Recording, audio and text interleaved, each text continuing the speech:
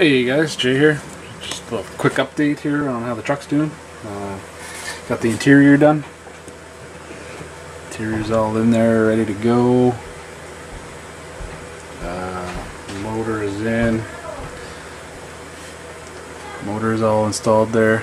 We fired her up this morning. She's running great. What else we got going on here? Underneath, so ready to go. That's all good to go, guys. Got a rolling chassis. I decided just to go with the stock tires anyways, because I had the truck painted last night. You can see it's in gray primer here now, but I had the truck painted, and I just kind of mocked it up on everything here, and the shade of white, this pearl white here, just looked kind of weird against the white walls, having those two different shades of white. So I decided against the white walls and just went with the tires that were in the kit. And the reason why this is in gray primer is because the stuff that wasn't in primer, just in yellow, because I was saying I ran out of primer there, the yellow is showing through. Here's the color that the kit was molded in. But that was just coming through and it just didn't look right. You could see that in there, and so I stripped it off last night, ran out, grabbed some primer this morning. My hobby shop's all at primer, so I just went with some of this Walmart stuff here, gray primer.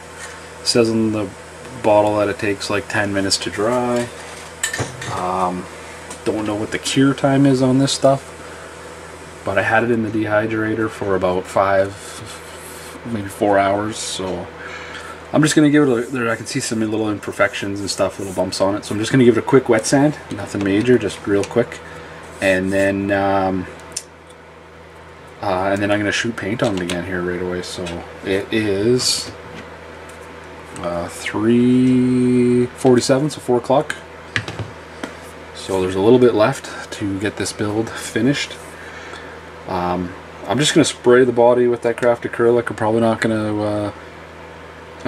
going to wet or clear it or anything like that, and then maybe just get it together and set the body on and see if I can get that done anyways before 8 o'clock.